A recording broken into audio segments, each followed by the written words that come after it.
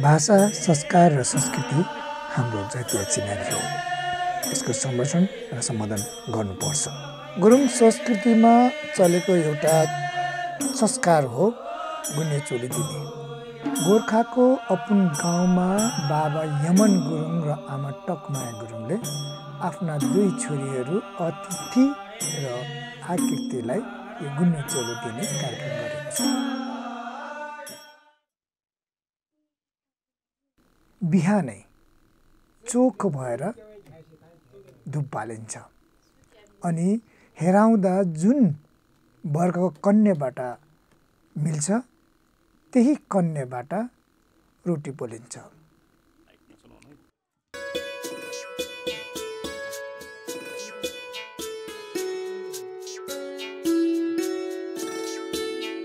छोरीहरूलाई दिने यो गुन्यो चोलोको ठाउँ अनुसार फरक फरक तरिकाले दिने गरेको पाइन्छ।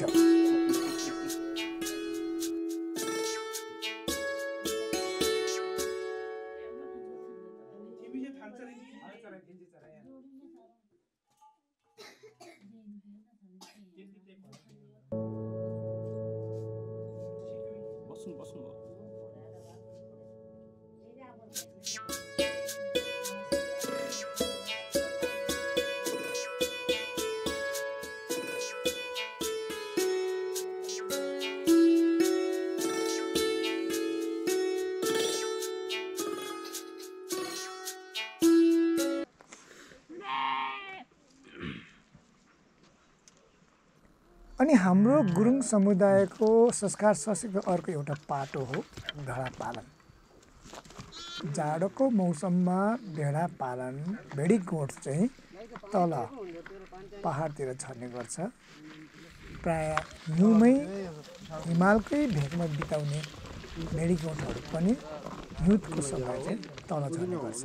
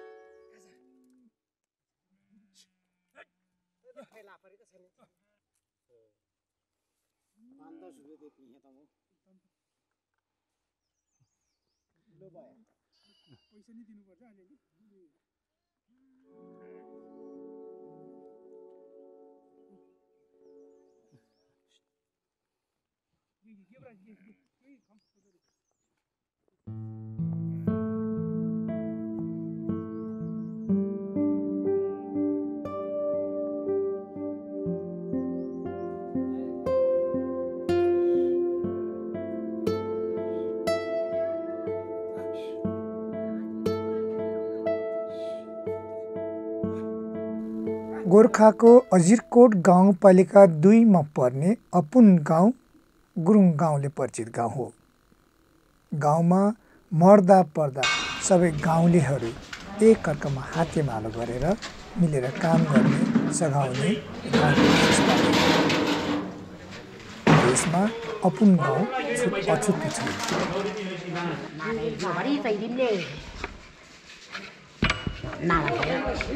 साँझ पाहुना माउली पाहुना आउने भएको हुनाले यसको लागि स्वागत खाना बस्नको व्यवस्था गर्न गाउँको आमा समूह, बाबा समूह र युवा समूहहरू पुराले जुटेर लागेको छ।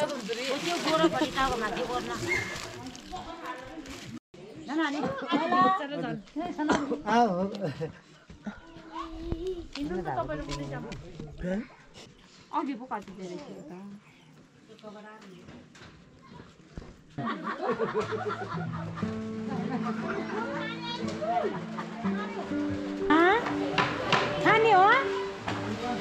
ओइ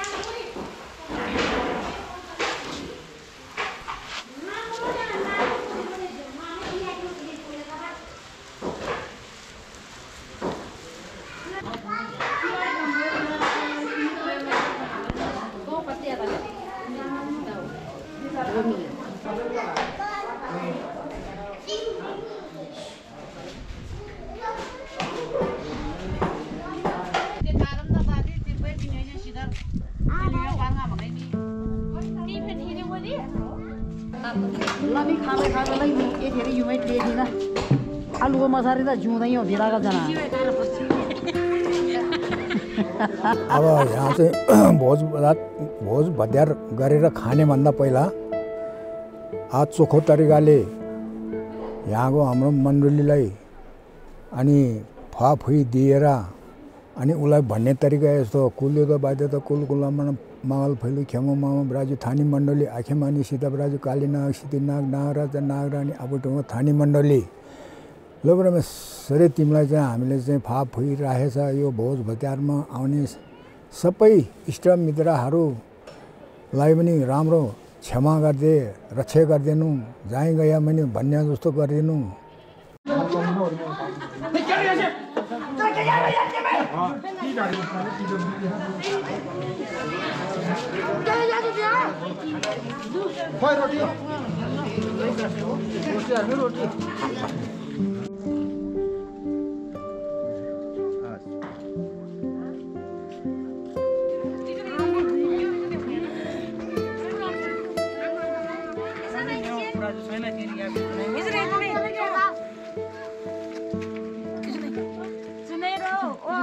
Halo.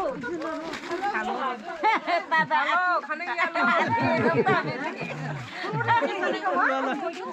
ini Asia sih sampai situ ya.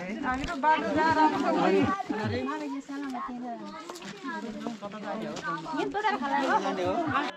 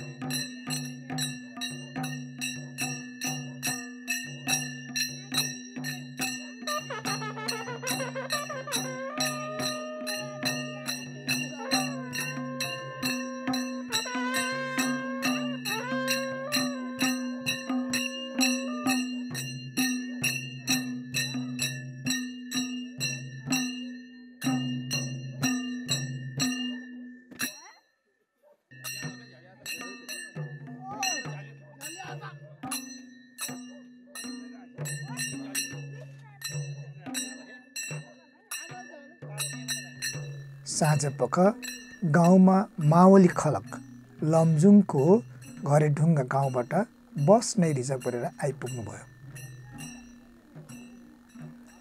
उहाँहरूलाई अपुन गाउँलेद्वारा स्वागत गर्ने कार्यक्रम रहेको छ।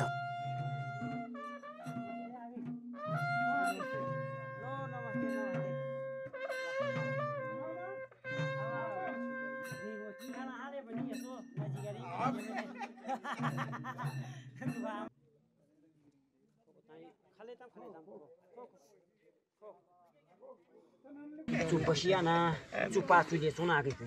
Cupasu dia suna cuti kolam lagi. Oh, tam.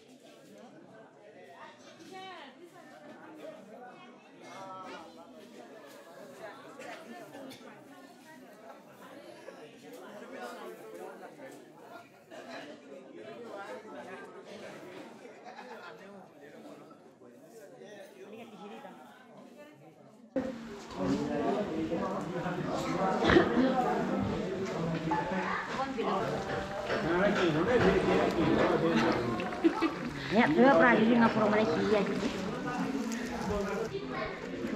Nggak apa-apa. Lagi nggak jaga lagi. Kini apa ni? Tanya kenya pun. Baru kenya. Akhirnya aku mau coba kerang ubah. Kini cari kan? Ani kan itu kira ni kan? Apa ni? Orang lagi itu ni kan? Itu cuma itu. Ni orang kat.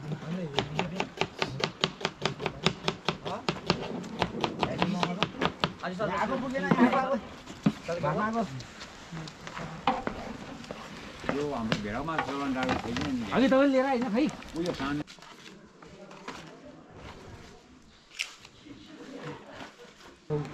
Chicken masala apa ni? Chicken masala apa tu? Chicken masala. Lo boiler mana lo koran dah? Lo chal lihat dah. Chal.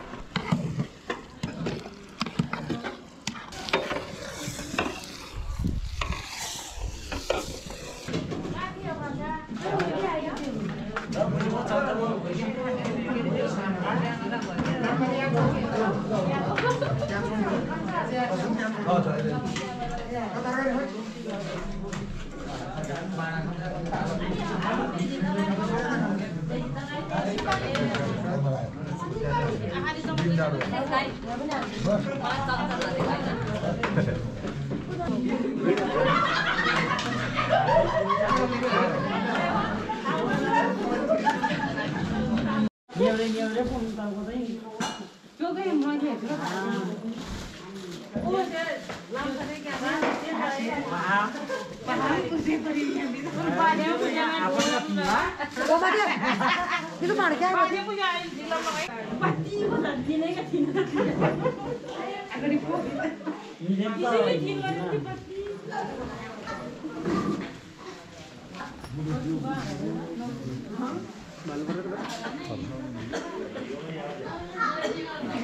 पाहुनाहरूलाई समाज घरमा खानपिन गराएर सुत्ने व्यवस्था पनि गाउँले सबै मिलेर गर्नुभएको छ।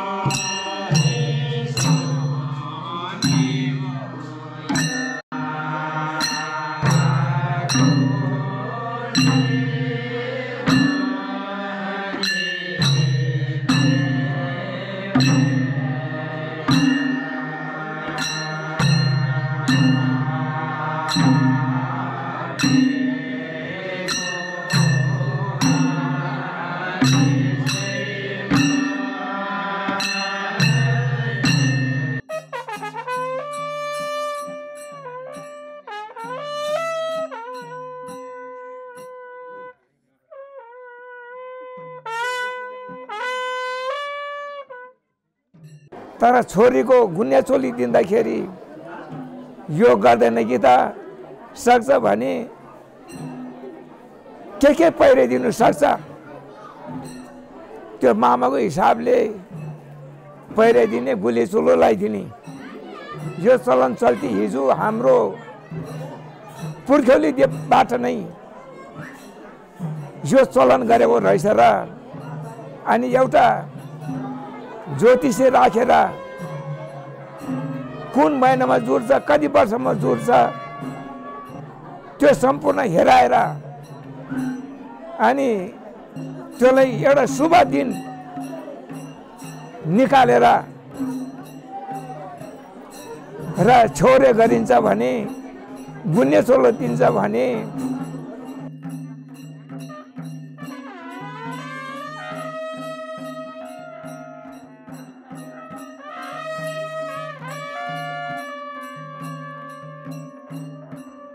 गुन्यो चोलो दुई छोरीहरू अतिथि र आकृतिको भइरहेको छ। छोरीहरूको बाबा हेमन गुरुङद्वारा सुरुमा नै मावली गर्रा टोलीलाई घरबाट दान गरिँदो रहेछ अनि मावलीबाट भान्जीहरूलाई आशीर्वाद दिँदो रहेछ।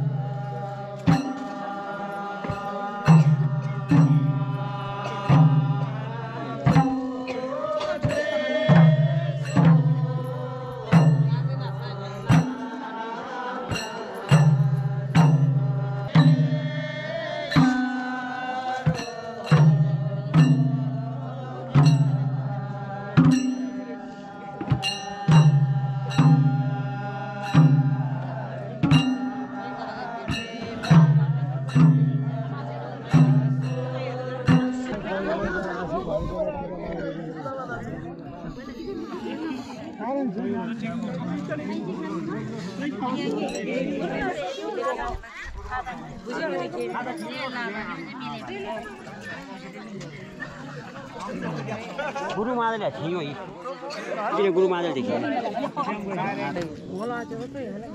ए ताम तले सायद तेरे सायद परे में क्यों गजा आपड़ी गजा चुने बुलन खेता इन भाई गजा आपड़ी यो भाइ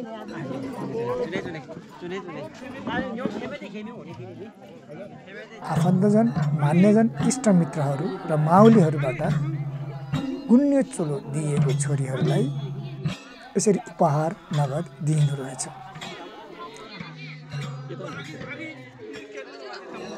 रुकी चला जाने समादा लो सानो चाहिँ जालाले